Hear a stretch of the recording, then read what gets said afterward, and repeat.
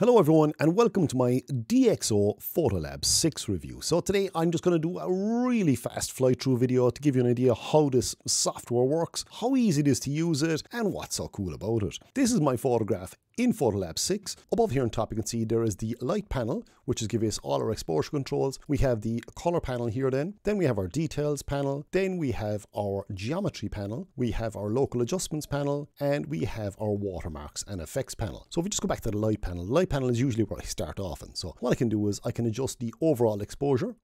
So just by sliding this exposure slider up and down, we can adjust the overall exposure in our image. So I've brought it up a small bit too much there now, but what I'm going to do is I'm just going to go to our highlights here now, which is going to adjust the brighter part of the image and just pull that back a small bit, not an awful lot. Bring our midtones up fractionally and our shadows up a small bit there now again, and that's looking reasonably okay. Drop our blacks down a small bit. So that's helping to balance out our image to a certain extent there now. The next thing we're going to do then is we have like this clear view plus, which is it's adding like clarity to it. So if there was a lot of haze or whatever else in the background, which there kind of is there now, I can click on that, and what it's going to do is it's going to add clarity to the image, so you'll help see through. So if I just pull that back a small bit, it is helping us there now at the moment. So if I switch that off, it's a bit foggier, it's a bit mistier, it's a bit hazier. So in this photograph, I think that haze or that misty effect really helps, because I love this like prehistoric look of those two islands with the shaft of light coming down along there. So I'm going to leave it in it here. So I'm just going to go through here. Contrast is the next one. So we can adjust our contrast up and down a small bit. Again, they're just gentle little nudges. I'm going to bring that back a tiny little bit there now again. Somewhere there, you have micro contrast there too as well. You have your tone curves and whatnot. We're going to skip them for now. We have vignetting controls in the bottom here now too as well. But what we're going to do is, again, because this is just super fast, we're going to go over here to our color panel. In our color panel then, so working color space, we have DxO wide gamut or we have classic. So basically you're just, it's adjusting the amount of colors you can actually physically see in your photograph. I'm really liking the wide gamut, being honest with you. We can adjust our color temperature, so we can adjust that up or down. Now that is a lot warmer than it actually was. I'd say it was probably close to somewhere around there now. That looks fairly right to me there now. Our tint, tint was nearly bang on it. So then we go to vibrancy and we go to saturation. So I can bring up my, again, you can whack up your vibrancy there now if you want to, and bring the vibrancy back down. Again, I'm not mad in those sliders generally speaking, and bring the saturation up a bit too as well. And you get it to where, I'm going to bring it back there now somewhere. You get it to where it kind of looks a small bit the way like it was when you were there, because that's the whole point of editing photographs. Now, this is the most important thing here for me, personally speaking. The DxO camera profile. So it's already after selecting that it was shot on a Nikon Z7 Mark II. So what I can do is I can adjust the actual profile intensity on the camera here now. So I can bring it down or I can bring it up.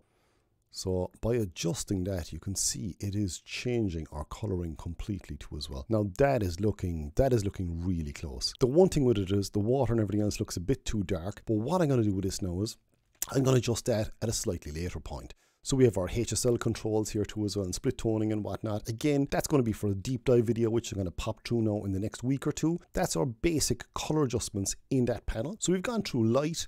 We've now looked at color. The next thing we're going to look at is detail, and this is where it gets a bit interesting. In detail, we have our noise reduction software. So if I, let's say, zoom way in along on that there now, you can see there is a tiny bit of noise in that, but we're zoomed in a mass. Like there's the original image, we're zoomed way in along. So I can switch that on. I can have it on high quality. So that is going to help, and it's going to reduce the noise. A lot of that is gone. I can go to prime. I can go to deep prime, which is going to reduce the noise even more than again, and I can go to Prime XD. Now the one thing with this is you're not going to see a massive difference on this image, because this image is clean enough. It's the fact that we're zoomed way in along. So noise reduction, again, I'm going to have a completely separate video on this super soon, well, showing Deep Prime XD in action and how cool it is. So let's just kind of skip past this now again. We're going to go to lens sharpness. So here we have our global lens sharpness control. So as I slide this up along a small bit, you will see the image has now got a lot sharper. Like look at that tiny little archway here on the island. You can actually see straight through. That is really cool. So that was our original,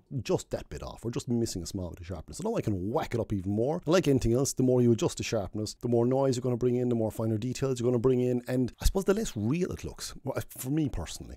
So I'm happy enough with that there around now. You have a detail slider, you have a bokeh slider there too as well. You can adjust those. You have chromatic aberration. You can adjust the intensity, the size. You have purple fringing then too as well.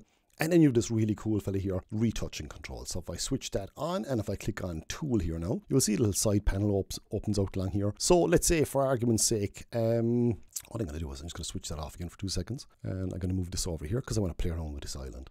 So if I switch it along there now again, what I'm going to do is I'm going to get rid of this island because I don't like it. So I can just go along and go boom. And it's going to select it there and it's gone.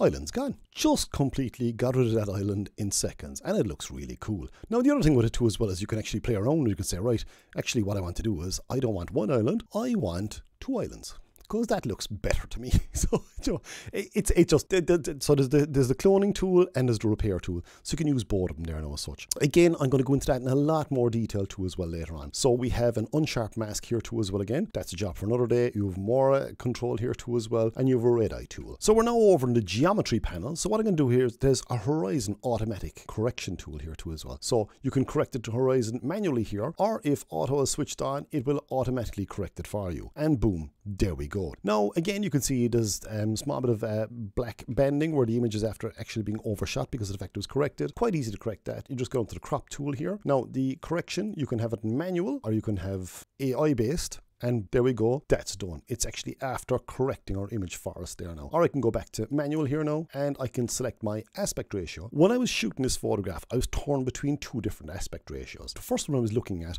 was your standard 2:3 image. The second one I wanted in was a 2:1. I was thinking a bit more panoramic based. So I was looking at this shot, or I was going back to the original version. Again, there's two different photographs in this. I like the detail in the foreground here too as well, and it shows you where you are too as well on the beach. But the one thing being with it is there's a small bit of distraction going on here too as well. The real story for me here is the waves breaking, falling, the spray going back, the sun behind here, the 2 islands, and the lovely separation between the 2 of them because of the light. So I wanted to highlight that. How can I highlight that? I can highlight that a bit more by making that larger in the image, by cropping it in with doing something like that. So it takes that distraction element out of the bottom of the image and it concentrates you more on this interaction between 2 islands here and the waves coming in along. So that just for me personally, when I was looking at that, that was exactly what I wanted. Now again, I can switch on the tool and I can move this around the place. I can make it smaller again, you know. That's where I want it. And you say, right, that's it, that's done. That's exactly the crop I wanted in that photograph. You have your distortion controls here then too as well, lens correction and whatnot. And you also have your perspective controls here too as well. So the final 2 sections, the second last one, is local adjustments. So on local adjustments here now, and this is where it comes in handy. This is where you have your grad filters and everything else. If I want to do a local adjustment, I can go up to the local adjustment panel here now as such. And what I can do is, you can see it's actually on the grad filter here now at the moment. But if I want to select my different local adjustments, I can just right click and it's going to pop up. It's going to give me my options. So I have my control point, I have control line, I have graduated filter. So I have my brush tool, I have automated mask. So I'll go to my graduated filter here, let's say. And what I can do is I can just pull this up along here now. And boom, there we have a graduated filter. And here then you can see if I go to light, here is my exposure control. And I can just pull this up. And that's going to brighten out my image. And you can say, right, that looks kind of cool enough. I pull this down and say, just let that go back there now. Yeah, that looks nice. I can just bring it down a small little bit, maybe a small bit too much, Kieran. Right. And the next thing I can do then is put in a second graduated filter. Now, why am I putting in a second graduated filter? Because I want to darken down this foreground here. So what I'm going to do is just pull this down a tiny little bit. And we just want tiny little bits of adjustments. And you say, that is it. And there we go. So that is my finished photograph. And it's really quick, it's really fast, and it's really simple to adjust an image like that in PhotoLab 6. Again, this is a super fast run through. I'm going to be putting up several more videos on PhotoLab 6 over the coming weeks. So please do stick around for that. The last thing I didn't get to on this is the effects. So you can put in a watermark on this. So basically I can type on text here, I can type in whatever text I want, and I can put a watermark on the image and adjust the opacity here too as well. Then export to disk, my photograph is saved. I'm done, I can go on to the next one, edit the next photograph, and there we go. I hope you enjoyed this video, and again, as I'm saying, I'm going to be putting up a load more videos on PhotoLab 6 over the coming weeks. Like the Deep Prime XD key noise reduction software. I'm going to be putting in a full in-depth review of PhotoLab 6. I'm going to be talking about all the individual features too as well in separate videos going forward. So please do stick around for it. Thanks again for watching this video. See you out there and mind yourselves.